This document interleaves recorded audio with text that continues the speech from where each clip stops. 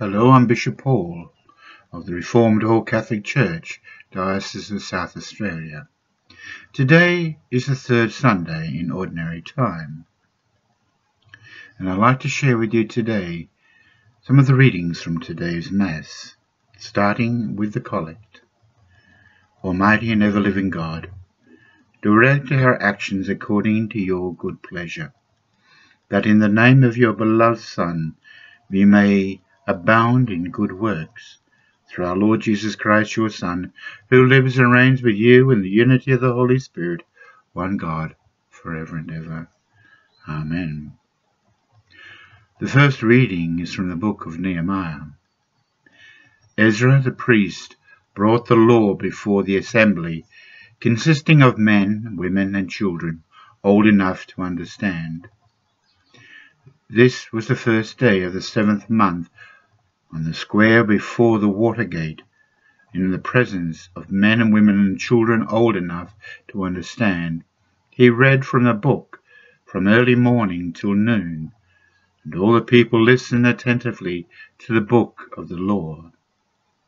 Ezra the scribe stood on a wooden dais erected for the purpose, in full view of all the people. Since he stood higher than all the people, Ezra opened the book, and when he had opened it, all people stood up. Then Ezra blessed the Lord, the great God, and all the people raised their hands and answered, Amen, Amen. Then they bowed down and faced to the ground, prostrated themselves before the Lord.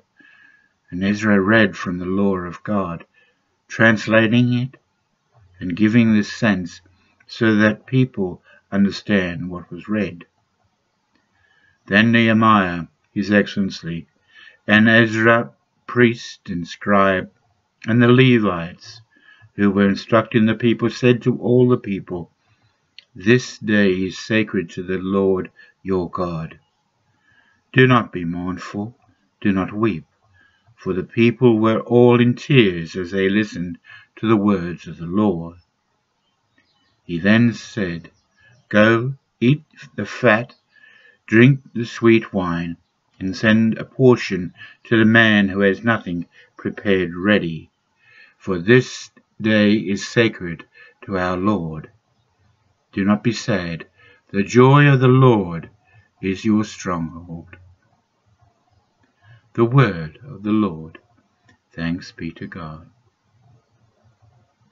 The second reading is from the first letter of St. Paul to the Corinthians.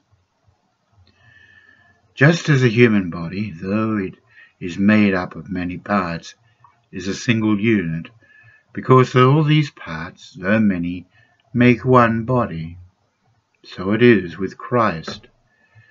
And in one Spirit we were all baptized, Jews as well as Greeks, slaves as well as citizens, and one Spirit was given to us all to drink. Nor is the body to be identified for any one of its many parts. If the foot were to say, I am not the hand, and so do not belong to the body, would that mean that it stopped being a part of the body? If the ear were to say, I am not an eye, so I do not belong to the body, would that mean that it was not a part of the body? If your whole body was just an eye, how would you hear anything? It was just one ear. How would you smell anything? Instead of that, God made all the separate parts into the body on purpose. If all the parts were the same, how could it be a body? As it is, the parts are many, but the body is one. The one eye cannot say to the hand, I do not need you, nor can the head say to the feet, I do not need you. What is more, it is precisely the parts of the body that seem to be the weakest, which are indispensable ones. It is the least honourable parts of the body that we clothe with greatest care. So our more improper parts get decorated in a way that our more proper parts do not need. God has arranged the body so that more dignity is given to the parts which are without it, and that there may not be disagreement inside the body, but that each part may be equally concerned for all the others. If one part is hurt, all the parts are hurt with it. If one part is given special honour, all parts enjoy it. Now you together are Christ's body, but each of you is different part of it. In the church, God has given the first place to the apostles, second to the prophets, third to the teachers, and after them miracles, and after them the gifts of healing, helpers, good leaders, those with many languages. Are all of them apostles, or all of them prophets, or all of them teachers? Do they all have the gift of miracles? All have the gift of healing? Do all speak strange languages, and all interpret them? The word of the Lord. Thanks be to God. And today's Gospel is from the Gospel according to St. Luke. Seeing that many others have undertaken to draw up the accounts of the events that have taken place among us, exactly as they were handed down to us by those who from the onset were eyewitnesses and ministers of the word, I, in my turn, after carefully going over the whole story from the beginning, have decided to write an ordered account for you, Theophilus, so that your Excellency may learn how well-founded the teaching that is that you have received. Jesus, with the power of the Spirit in him, returned to Galilee, and his reputation spread throughout the countryside. He taught in their synagogues, and every one praised him. He came to Nazareth, where he had been brought up, and went into the synagogue on the Sabbath day, as he usually did. He stood up to read, and they handed him a scroll of the prophet Isaiah.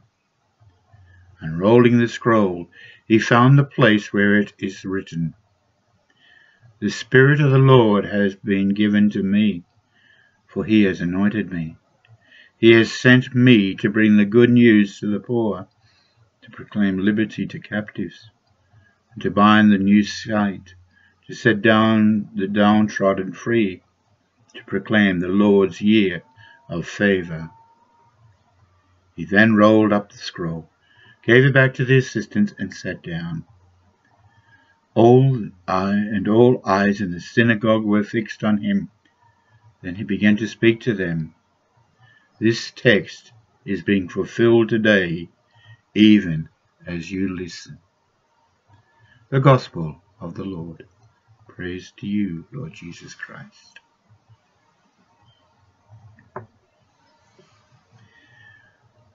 Our readings today are full of many inspiring words, thoughts to think about. The Gospel reading. Could you imagine if someone came into your church one Sunday morning and said to the people, especially, say for instance, as happened here, the Spirit of the Lord has given to me, for he has anointed me. He has sent me to bring the good news to the poor, and to proclaim liberty to captives, to buy new sight, to set the downtrodden free, to proclaim the Lord's year of favour. The person sits down and said, This text is being fulfilled today, even as you listen. What would be your reaction to that?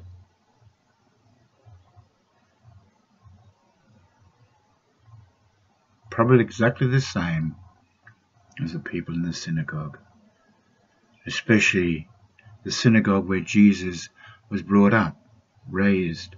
They saw him growing from a little boy into a man. They probably thought he was crazy. The other readings, of course, too. The readings from the letter of St. Paul to the Corinthians. Now you together are Christ's body. Yes, we are. All members of the church, our bodies belong to the body of Christ, the body of the church. We have all been given different gifts, different ministries. All are important. Like different parts of the body, all are important. If you don't have one part of the body, it makes it very hard. It's like someone who loses a limb, loses an arm. But it's remarkable, isn't it?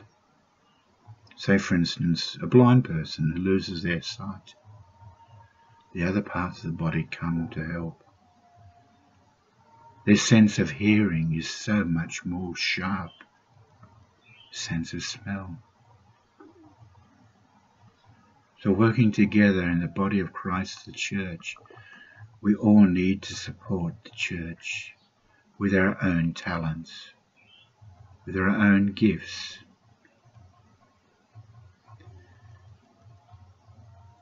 And of course in the first reading, to me the thing that stands out the most was, for this day is sacred to our Lord. Do not be sad. The joy of the Lord is your stronghold. When we go to church on Sundays, we know that Sunday is a special day for us Christians. We celebrate the resurrection, the new covenant that Jesus has made with us. It's not a sad day. It's a joyous day. So let's celebrate. May the Lord bless you and keep you. May the Lord let his face shine on you and be gracious to you. May the Lord uncover his face to you and bring you peace. May Almighty God bless you, the Father, the Son, and of the Holy Spirit. Amen. Go now to love and praise the Lord this glorious Sunday. Amen.